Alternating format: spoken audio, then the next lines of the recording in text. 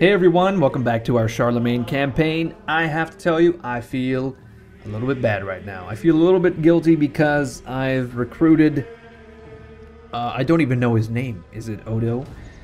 Roland.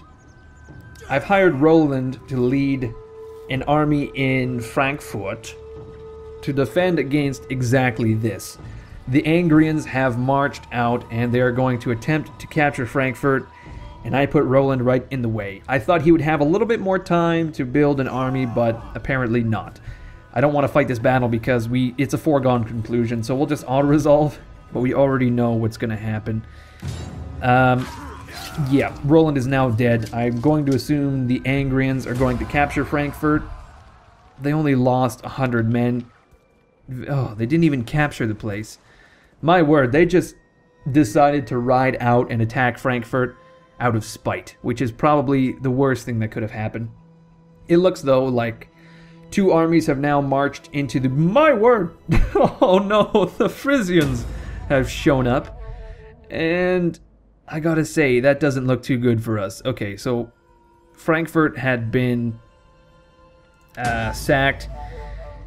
It seems that Aachen has been burned by Angria.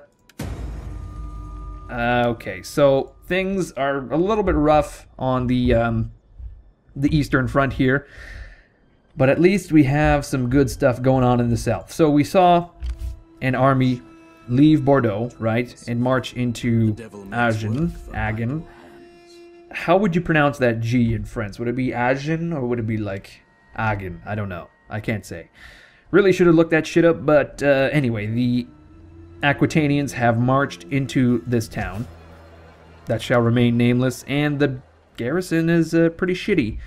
So I think that Charlemagne's new army of 18 units is more than enough to deal with these assholes. The only problem is, how do we cross this river without owning Bordeaux?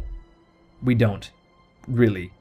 So we have one turn to get to the river and cross it.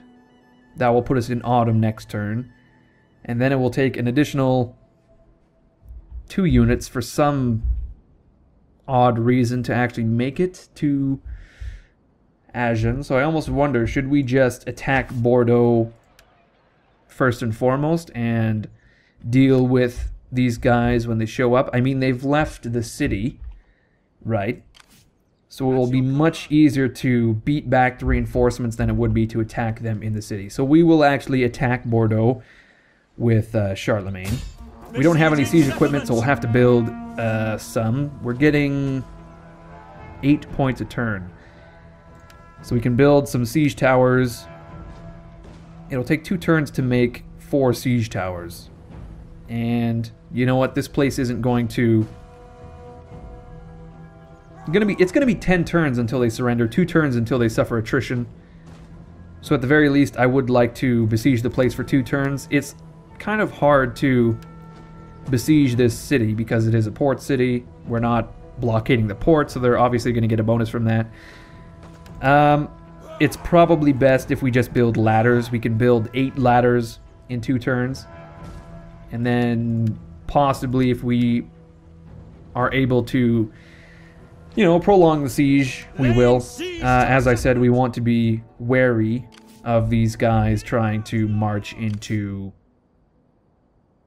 our lands. Obviously, if they want to do that, they'll have to cross all these rivers, which is, I don't know, it's just a really strong natural front. Like, if we were to capture Bordeaux, we've pretty much blocked off all advances from the south into our territory.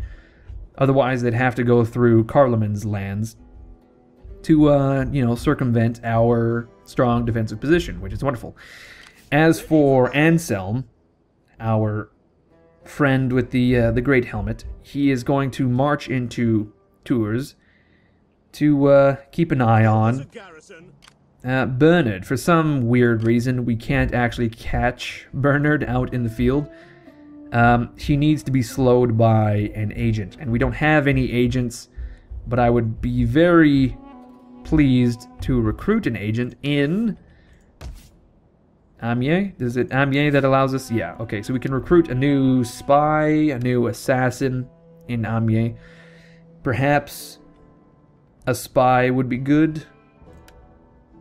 I'm not sure how these assassins work. Are they similar to champions or what? I don't know. But we've got Boso with feline reflexes, Theodald with aid, or Louis with feline reflexes. We'll go for Theodald because I think aid is probably a good choice, although he doesn't really need authority. He's more like a zeal character, although increasing his authority will reduce his chance of being wounded. So, we'll go for aid. Why not? So we have a new agent in Amiens, way the hell up here. So it's going to be a few turns until he is able to be useful. So we also have a Battle of Frankfurt. We saw that. Army lost. Pepin's chosen. We know that. I think the Bourges, West Aquitaine, yes. Faction encountered. Saxon separatists. Okay, so the Saxon army has actually split. We destroyed them in the field, and as a result, they've created their own faction, it seems. Now, the issue is these Frisians are going to attack Ghent, and I don't think we can arrive in time. We can't march into Ghent, and actually, the shortest, it's going to be 2 turns until we arrive. So what we can do is march directly to the city and be attacked in the field, or we can march, we'll take the safe route, actually, and we will recruit a few more units on the way. So I can see that they have some spears and skirmishers, so based off of that limited information we have, I'm going to say let's recruit some swordsmen. We really need some swordsmen, actually, because we have missiles, we have spear infantry, but we don't actually have, like, strong melee infantry. So 3 units of swords ought to help. I would like some skirmisher cav eventually, but that would be more like a luxury than a necessity. We've recruited a bunch of units. Most of them were probably killed in Frankfurt. No, we've recruited in Aachen and Angoulême. So that's Charlemagne and Agahard's army, I want to say. Yeah, okay. We've also recruited Theodald. So now we've got 4,800 ducats to spend. Do we want to put some cash into Rennes, perhaps? Increase our cloth production? I can say right now Rennes is unhappy because of taxes and immigrants. So what we need is just like one thing to increase public order. A manor is not the way to do it. Perhaps a market town is not the way to do it. A small city is not the way to do it. We can turn this into a song, everyone. Oh, a cloth reaver is not the way to do it. No, a wine market is actually probably the way to do it, in all honesty. You could probably get people drunk and profit off their addictions. Okay, so we can actually upgrade our cloth production in Rennes, but it wouldn't really result in anything substantial. We can build something in Nantes, possibly a tavern. That would increase public order. I'm going to say something like a monastery would as well. You know what, something like... We want something to increase public order, but something that will also increase wealth eventually, if possible. We can build a trading post, which will increase growth. A mine, tavern. You know what, it's not looking so good. There's not a lot of stuff to build in your towns to increase public order aside from a tavern.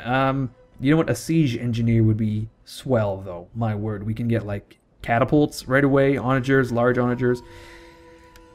Perhaps a monastery would be prudent for the public order bonus, but also the religion bonus, although our religion is pretty solid right now. It's just taxes, and war weariness is actually the biggest one. So you know what, we probably don't even need to worry about public order in Rennes right now. West Neustria, rather, because as soon as we reduce our war weariness, the public order will be neutral, and then anything we build will increase that. You know, we'll just leave West Neustria right now. Although West Neustria is like one of our commerce centers, we probably want to deal with places close to rioting, like Austrasia.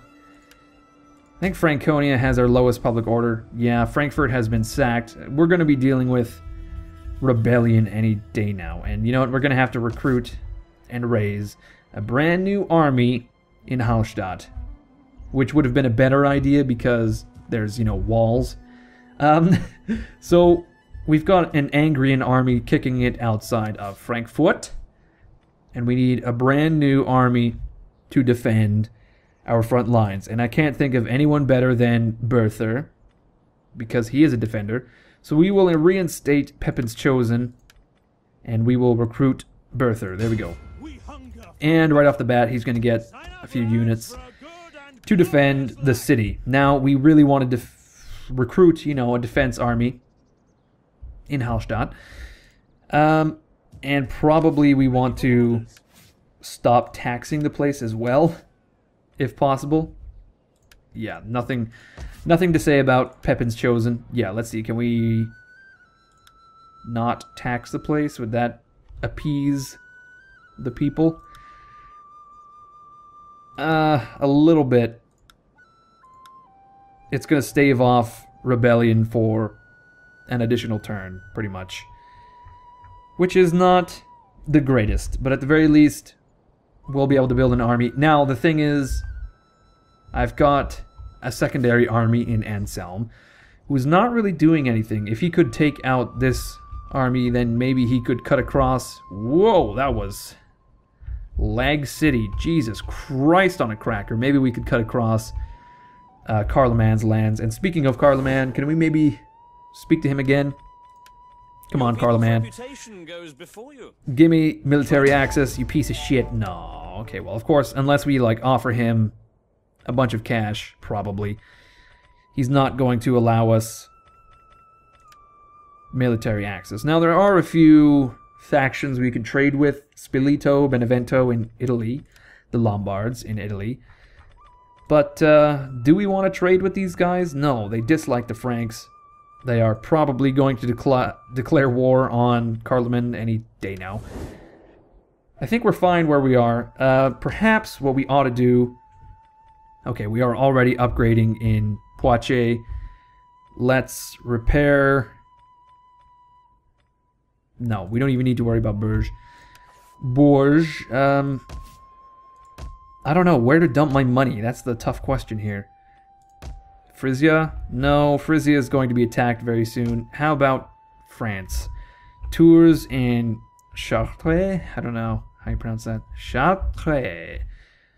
Okay, so Tours and Charters are able to pump out some food, which is not necessarily great. Should we just hold on to our cash? Because I can't decide where to build anything.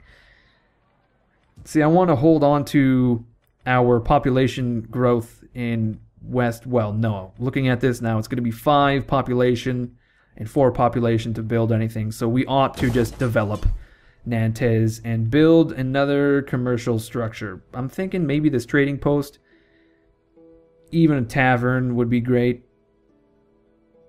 A water mill, not so much, because we don't really have a lot of industry going on here. We could, but not really necessary. You know what? A trading post is probably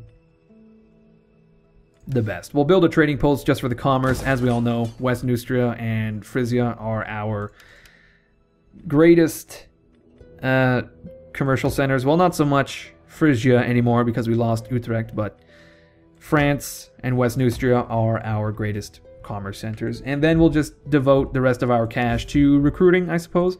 Charlemagne doesn't need any units. Egehard is currently recruiting. Anselm can probably just get 2 more of nothing. He doesn't really need anything. I was going to say swordsman, but no. Okay, Berther is going to recruit as well. You know what? This is a tough campaign. We're having issues on our one border. Our other border is like barely an issue. We can't even do anything to the army we can disrupt Agen with some sabotage. Oh shit, we can start a fire for 400 ducats. Let's do it. Sabotaging. We have success. We have burned what exactly? We burned the everything. We burned the manor, we burned the farms ever so slightly. We just kind of singed them, if anything. The main reason I did that was to get experience for Ragnfried, but it didn't really seem to do much. But let's just end the turn. A lot of babbling going on, not a lot of action, my word.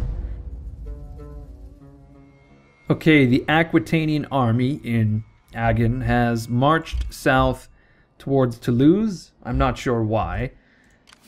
We can pretty much march down there and capture the place. Almost very... just very nearly. If we had crossed the river, we probably would have been able to capture the town this turn. We'll continue to besiege Bordeaux into the winter, because we don't want to be stuck outside the city receiving attrition in the winter. So we will just besiege for one more turn. We look at the stats here. We will have some siege towers at the time, and that will be more than enough. 8 ladders, 4 siege towers for all of our infantry. Yeah, we can put the swordsmen on the siege towers, the spearmen on the ladders, and pretty much whoever we want on the remaining ladders, and that would be ideal. But as I said, we do not want to be outside the walls of Bordeaux in the winter. We've lost Frankfurt in Franconia, unfortunately. The Angrians just went and captured the city, which I almost prefer, because then we don't have to deal with the buildings there. I don't know. We're going to have to deal with a rebellion pretty soon here. And in order to combat that, of course, I'm going to recruit some cavalry, 2 units of cavalry, and some more spearmen. Our trade agreement with the Duchy of Bavaria has been dissolved because, of course, we don't have a land route anymore to Regensburg. And we lost Frankfurt. We all know this. We have recruited a shit ton of units, and as a result, our income is dwindling by the turn. And as we know, a rebellion is imminent in Franconia. Remigius, the governor of Ghent, has gained a level, which is helpful because Ghent has been besieged. So if we could perhaps find a trait that would assist us in that situation, there aren't really any. We'll just increase his thinking, his cunning, that is, and also the tax rate. We may as well. Do we want to... when under siege? Okay, we can give him the siege expert for now. May as well. 5% really isn't anything. We are able to advance not into reinforcement range, but very nearly. So here's the thing. Do we advance just to here and recruit some units? Or do we force march into reinforcement range so when they attack Ghent, we can put up a fight? Put up a bit of a fight. As for the garrison in Ghent, it's just 4 units. 2 units of levy spearmen and some guardsmen, which is pretty much nothing. I think the solution is to force march just behind Ghent, and if the Frisians want to attack Eggehard, then we can very well fight a field battle. I think Anselm... Look at this. The Anselm of the Frisians also has a crazy-ass helmet. What are the chances? See, I feel that the Frisians, if they have anything, it's spears... I don't know, what can we recruit? We can recruit spears, archers, and horsemen. So where did the Frisians get their troops? If they're only recruiting in Utrecht, right, which is a small little town, then how are they able to have skirmishers and probably cavalry? I'm worried that their army is actually quite a bit more advanced than I give them credit for. So maybe we should grab our assassin and look. I'm not sure. Originally, I wanted this assassin to come down and deal with these dickheads here. But I feel almost as if we're never going to catch these guys. So we'll just force march our way into Bourges, right? And hope that these guys end up walking into Carloman's territory or something. I'm pretty sure we'll be able to capture them. Well, not so much capture them, but catch them next turn. If they march up here, I think we'll have the movement range to meet them. I don't know. It's hard to say. But you know what? This assassin is going to head up into Phrygia. And we'll get another spy. We'll get a spy to deal with these guys in the middle of our territory. Now, Drogo will get vengeance, perhaps? Or should we get Louis with... with rumors. We'll get rumors. There we go. Anyway, so we've got Louis, and he can head south in 3 turns to capture the Gasconians. Well, catch them out in the field, maybe, I don't know, poison their provisions or something. What we need to build in Franconia is like a barracks. Can we destroy this cloth maker and build a barracks, a garrison even? That would be wonderful. We really ought to build a barracks. That will give us a little bit of garrison, some swordsmen and skirmishers. It will also allow us to get cavalry, which is ideal. Cavalry, swordsmen, levy skirmishers, all of these units we need to defeat the Angrians. Although, who knows how long we'll hold on to that province when we have a rebellion imminent. It's hard to say. As for West Aquitaine, looks like Bourges is very nearly ready to be repaired. I think it'll just repair itself. We may as well... We could build a field / a farm in Angoulême. This should produce a bit more food, a bit more wealth. That would be ideal. Although if we're looking for wealth, perhaps France... I don't know. It's so hard with all of these fractured provinces to try to, like, specialize. So you know what? In Poitiers, we'll just upgrade our farm for now, just for the wealth, I suppose. And, what are our missions? I haven't looked at our missions in a long time. Reach Imperium level 4. We're quite a bit off of that. We can capture Pavia, eventually. Call on vassals. Where the hell is that? That's... Oh, I like that little arrow. I've never seen that before, actually. Church school. We're not going to look at that. 3 of the following church schools. Okay. Is that in like the... in the chapel line? Or... No, if I remember correctly, you need to have like a city with a chapel as your main line, right? Like this church here. And then if we go into the monastery line... No. It is church school. Here it is. Yeah, so we have to have an abbey or a cathedral. So the next building up will allow us to build a church school. So we need 3 of these to complete that mission. We can look into that eventually. Yeah, religious unity. Let's see. Royal courts. We need one of those. Which we'll probably end up building in Aachen, I would say. A royal court just for that mission. And then we also need Charter of Modern Thought, which is this here. So I think these missions are not supposed to be complete for a very long time. And as for unifying... What the fuck is that? You see that? Just pop in. What in the world? Anyway, as for unifying the Frankish Empire, I don't really know how the scripting works there. Do we just kind of declare war on Carloman and capture Paris? I don't know. Why do we have line of sight into here? Very odd. We can see some Lombardian... Are these papal priests? Yeah, they're priests from the Pope. Oh, I see. It's because we're allied with the Papal States for some reason. Well, I say for some reason, but no. Historically, Charlemagne was very friendly with the Pope. Anyway, you know what? Again, I'm rambling on when I really should be ending the turn. Here we go.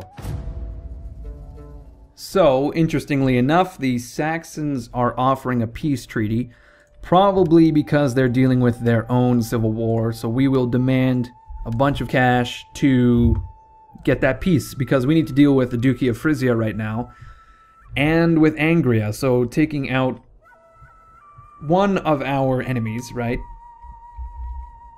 is a good move. They don't want to pay 750, so perhaps 500? No. I think 300 is probably all they're willing to pay. 400 would make it moderate, perhaps. No. Shit. Okay, so maybe next turn, on our turn, we can offer a peace. Because it looks like the Angrians are going to be running through our territory like complete assholes. So I really need to get an army up there. Anselm, anyone. It's fucking crazy. So we are being attacked by a rebel army. These Franks here, led by Odo, they've got spearmen, swordsmen, and a bit of cavalry. Looks like we're suffering attrition because we're not making... why are we suffering attrition? We hunger for battle. That's my question. Because we're out in the middle of the field, obviously. I thought these guys were inside the city, but no. Okay, so we'll let this army recruit for a turn or two, as we also recruit for a turn or two, right? We also don't want to march through the desert fields? The winter fields, to suffer attrition, so we'll let these guys recruit for a turn. Next turn we'll march out and defeat them. Hopefully that will have a very positive result on our public order, hard to say. So we've built a barracks proper in Poitiers. We've built a trading post in West Neustria, and we've demolished our cloth merchant. And we've recruited a few more units. Odo has also gained a level in West Neustria. Let's look at this guy. Okay, so we can put a point into merchant, and possibly cunning would reduce maintenance cost. That would be great. So we'll put a point into thinker, and eventually we can put a point into bureaucrat, builder, possibly things like zealot, trainer. It really annoys me how you have to put points into being a military commander to unlock, like, the end. Well, no, actually, having said that, that makes sense. In some skill trees, it seems like the governing skills are directly tied to the military skills, I find. I don't know. If you agree, let me know. I don't know. I don't really know what I'm talking about, so let's just move on. Can we give him a bit of a household? Not really. There's nothing worthwhile aside from these two guys, which reduce construction costs for military buildings. We are probably not going to build military buildings in West Neustria.